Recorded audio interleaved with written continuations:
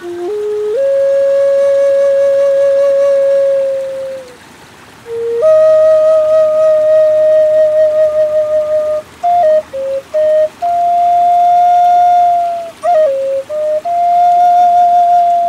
name is David Wolfsrobe.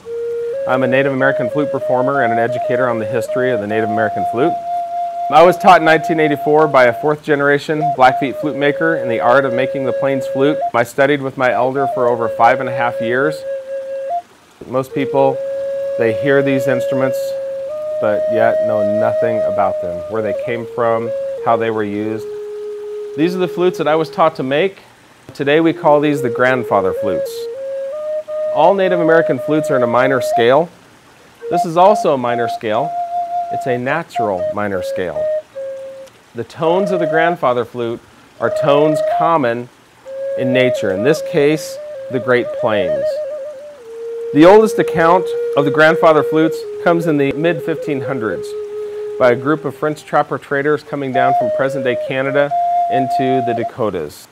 If you go up into the Great Plains and you talk to a traditional that knows the history of these, they will tell you that they were there in their origin stories. So if you can figure out when their origin was, these have always been around.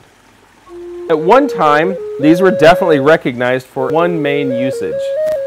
And the height of that usage was roughly late early 1600s. And it was a very, very simple tool for a young man. It was a courtship instrument. It was one way for a young man to court a young lady. If you study the Great Plains nations, there are many, many, many different courting traditions. This is just one amongst many. If a young man did court in this fashion, the majority of the stories are that he probably would not have went on to become a warrior. Most likely what he would have become would have been one of our medicine people, a shield maker, a horse keeper, and the list goes on and on and on. Something non-war, simply because even back then, not everybody wanted to go to war.